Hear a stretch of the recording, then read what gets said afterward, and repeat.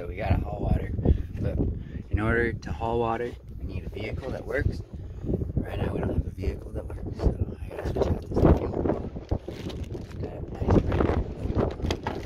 adapter. It shouldn't be too bad. So we're gonna start off by taking off the power steering pump.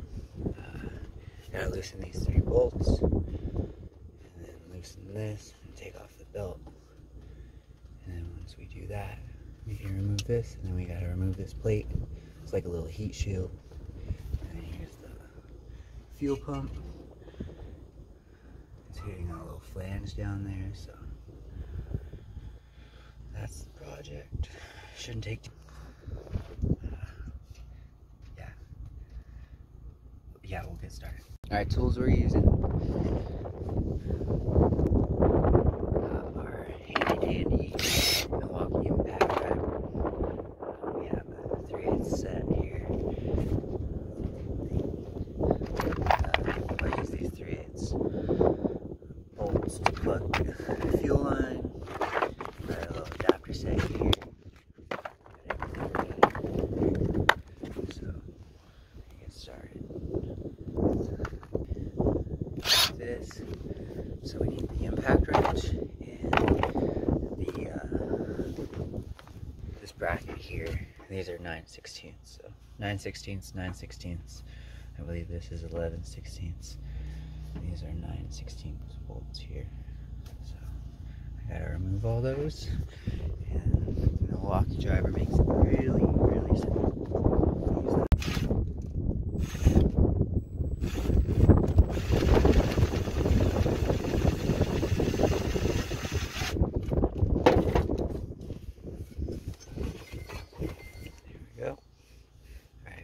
And so I like to keep these 3 bolts loosely attached, just so the power steering pump goes with this rocker arm. Because it, if you put this upside down, it's gonna leak. It's gonna spill oil everywhere. So yeah, I just like to. This is like a little handle, cool little jack. This jack is.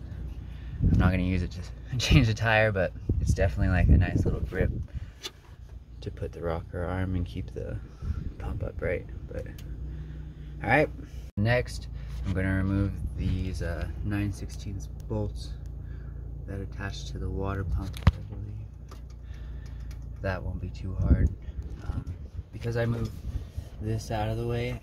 I should be able to get to this, and this is an 11/16, a little beefier. So with the impact driver, this is a little hard to reach, so I just like to use a little wrench. Put that on there. 9/16. I'm gonna have to use both hands. So we have those 9/16 bolts out of here. I don't know if you can see.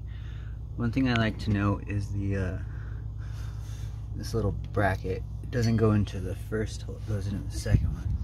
But yeah, the weird thing about this engine is it's a 1971 Lincoln Continental block on the bottom, and then it's like a 73 heads and then a 76 exhaust manifold, so it's a little bit of a Frankenstein.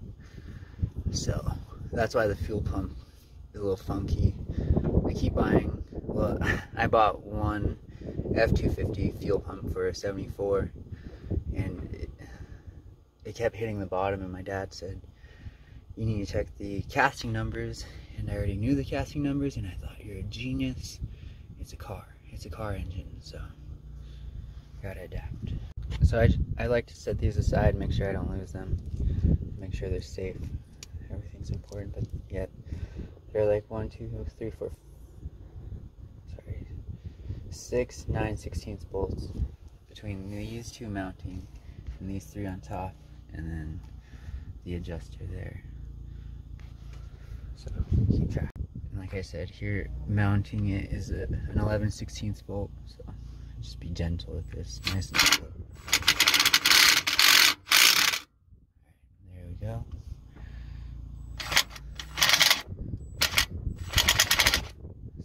So both hands. Here's that. A little spacer. The 11/16 bolt just distributed there. So fuel pump. And I believe these are these are 1/2 inch nuts. Almost done already. Alright, so the next step is to plug the fuel lines. I took off the inlet fuel line first. Coming from there, comes up, put the 3/8 bolt in, capped it. So I'm going to do the same with the outlet line, cap it, and then I can install the fuel pump. Alright, now it's time to take off the fuel pump. I just want to be gentle with it. I'm getting an impact wrench at a half inch socket. There we go.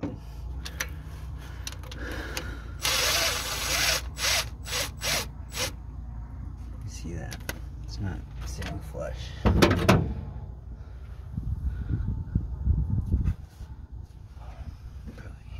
might do that a little bit more.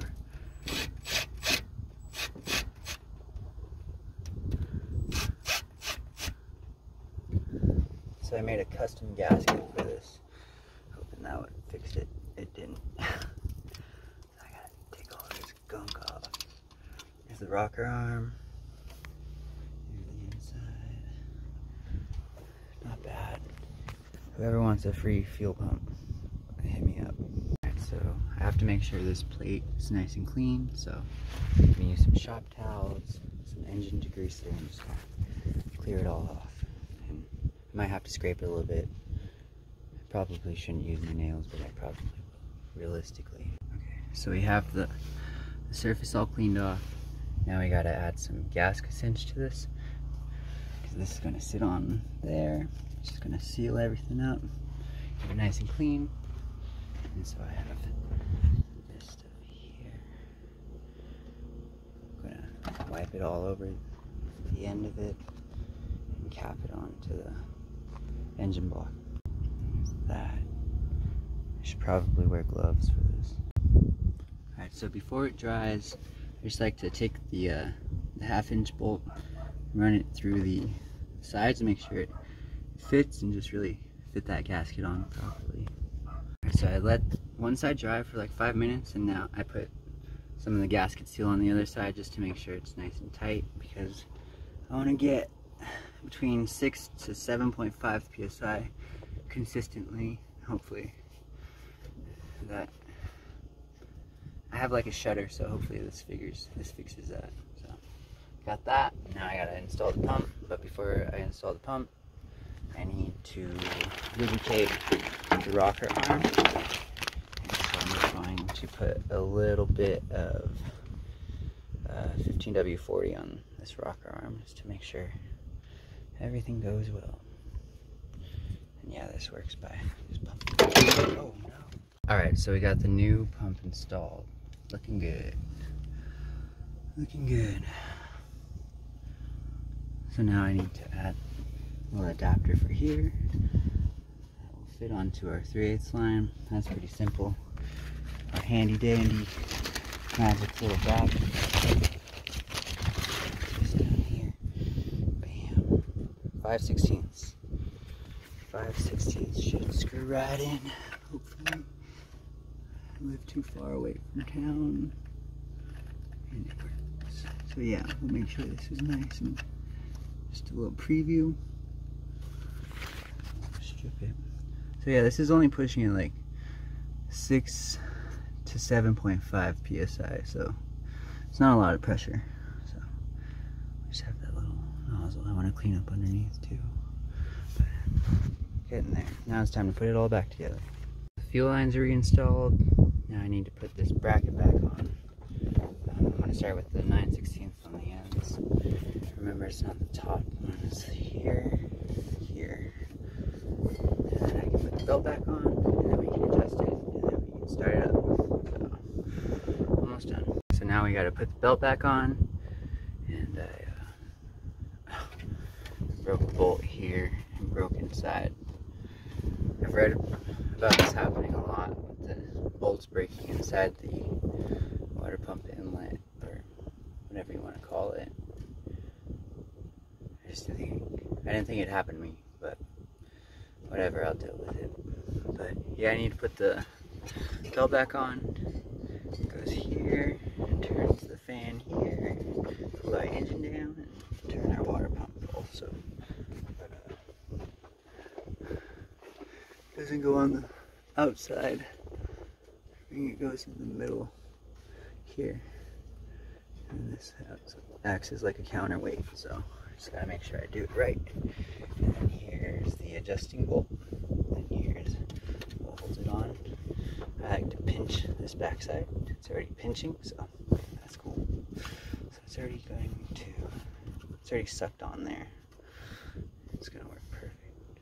Just gotta tighten it up, get it off the engine block, start it up. Here's the belt. We got it on that second seater. I'm so sad about breaking that bolt, but whatever. I'm just gonna start it up and go get water. That's the plan. I'll worry about that tomorrow. Alright. Oh yeah, I'm gonna show you. This is pretty cool. 9/16. Going up all the way to the top. Right in that belt.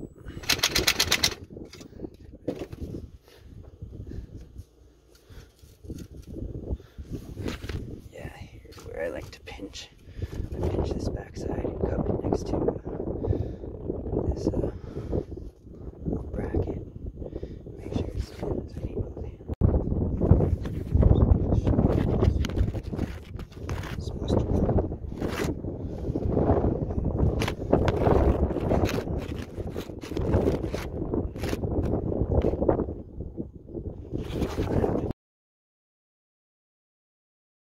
Once you have this little adjuster right here tightened, you tighten the hand and set it. Then we'll start the truck. Alright, we're done. We're done. So we start it up. Now we start it up. Alright.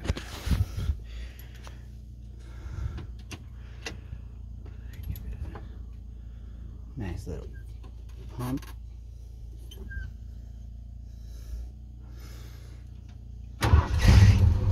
Oh. Oh wow. Just kidding. No, that was, thank God. Thank God it started up, huh? Sounded pretty though.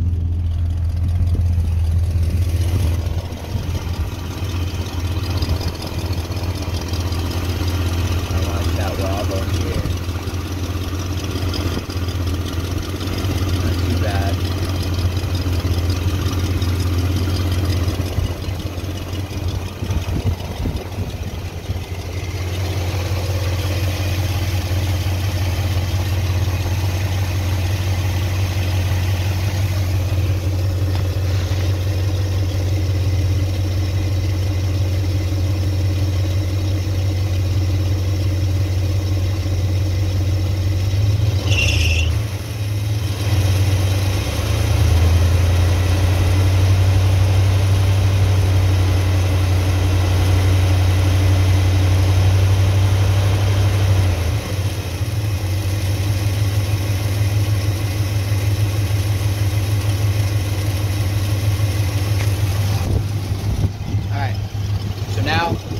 Go get water. Looking good. Everything's looking good.